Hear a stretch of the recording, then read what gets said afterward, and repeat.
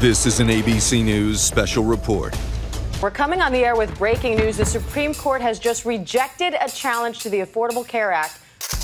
Health care coverage for millions of Americans is at stake with this nomination. This slapdash hearing targets the Affordable Care Act. They're scared that their government and their institutions will be manipulated by people who could not work through the democratic process to take away their health care. See this nominee as a judicial torpedo they are firing at the ACA. Rushing through a judge they believe will vote to strip away health care protections. The consequences of Judge Barrett's confirmation would be devastating for millions of Americans who would lose their health care during this pandemic. I'm not here on a mission to destroy the Affordable Care Act.